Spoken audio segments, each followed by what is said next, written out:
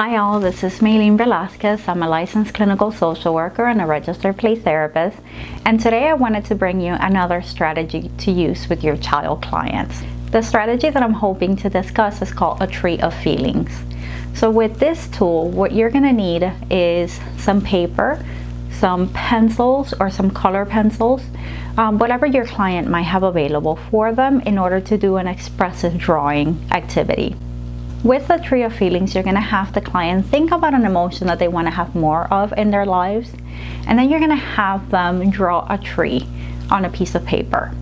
The different parts of the tree are gonna represent different aspects of that emotion.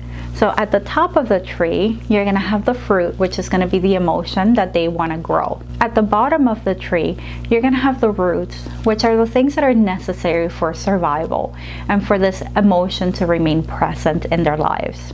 On the side of the tree, you're gonna have the client think about what is it that needs to happen in order for this tree or this emotion to grow. I have here an example of an activity that I did that I wanted to share with all of you so that you know how to translate this into the work with the client and what it's supposed to look like. So here's my tree of feelings. As you can see at the top, you see these little circles which represent the feeling or emotion that I want to see more of. The feeling that I want to personally grow, it's calm. And so I represented it through a circle. You can have your clients represented using lines, shapes, colors, words, whatever they want to pick. It's fine as long as it works for them. So this is a way that we give them that freedom to be able to express themselves. At the bottom, as you can see, my drawing is pretty simple. At the bottom, I have the roots. And so you want them to think about what is necessary for survival. So for me, I want to think of things like my mentors, my family, my friends, things that are really important for me. On the side are the things that are necessary to make this tree grow. So to make this emotion become larger and more present in their lives.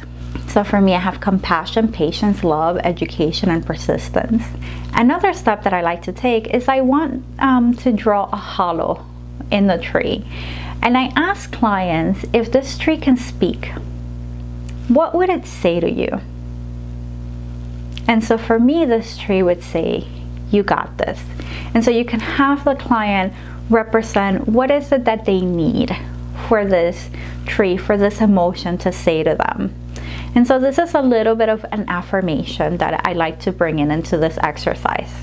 The next thing that we want to think about is processing questions for the exercise. So you want to think about, as you were drawing this activity with me, what was it like for you to create it? What emotions came up for you? And if anything came up for you, I want you to notice your body and notice if you feel that emotion any place in your body. Another thing that I like to ask is I want to check in as to how often does this feeling come in your life? And when you do experience this emotion in your life, can you notice what are some of the activating events that create it? What circumstances are happening? Who is around your life? What are you doing? Can you think about the last time you felt this way? And can you tell me a little bit about what was going on, what you were feeling, what happened, and maybe even what happened afterwards?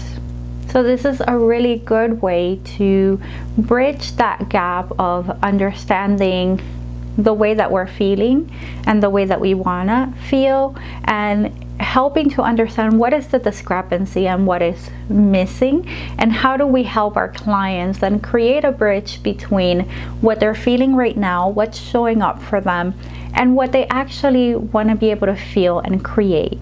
So with that, you're also helping clients to differentiate what is it that we're able to control or change in our lives, and what are we not able to control and change in our lives.